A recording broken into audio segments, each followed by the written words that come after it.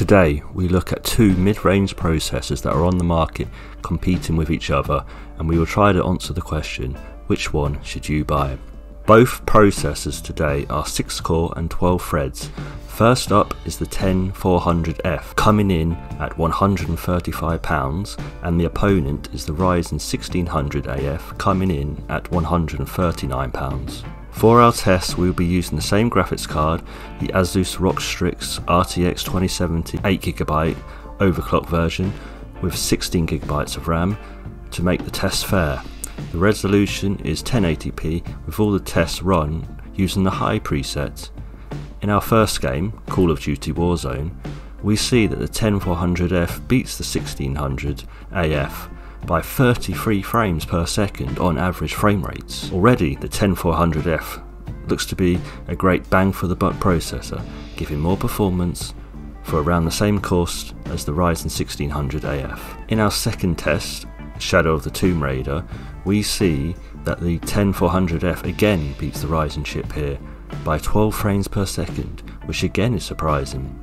Shadow of the Tomb Raider is a more graphically demanding game, so we expect to see little difference between the two processors here. The third game today is Fortnite, which saw a big gap at 17 frames per second difference. As this game is more CPU intensive, we would expect the Ryzen to come out on top, but the Intel chip is very efficient and looking great value. The downside is of course the expensive motherboard for the Intel chips, whereas you can get a cheap AM4 motherboard using the B450 chipset, and that board would still perform great. We are using an expensive Z490 motherboard here, so you would need to spend the extra money on a better Intel board, as the B460 chipset is just not good enough. The fourth game today is Division 2, which saw a small 10 frames per second difference.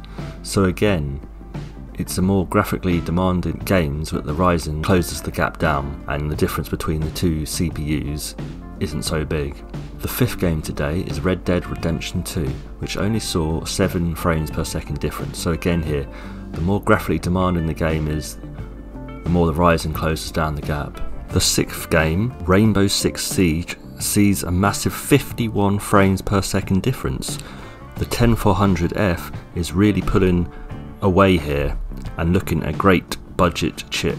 The seventh game, tested F1 2019, saw a massive 20 frames per second, the biggest difference in all our tests. At this point we can see that the 10400F is paired with a good Z490 board is certainly looking a better option, as you'd also get support for the next generation of Intel chips using the Z490 motherboard, so the extra money could be a good long-term investment. The last game, Borderlands 3, sees us again pull closer at only 6 frames per second difference.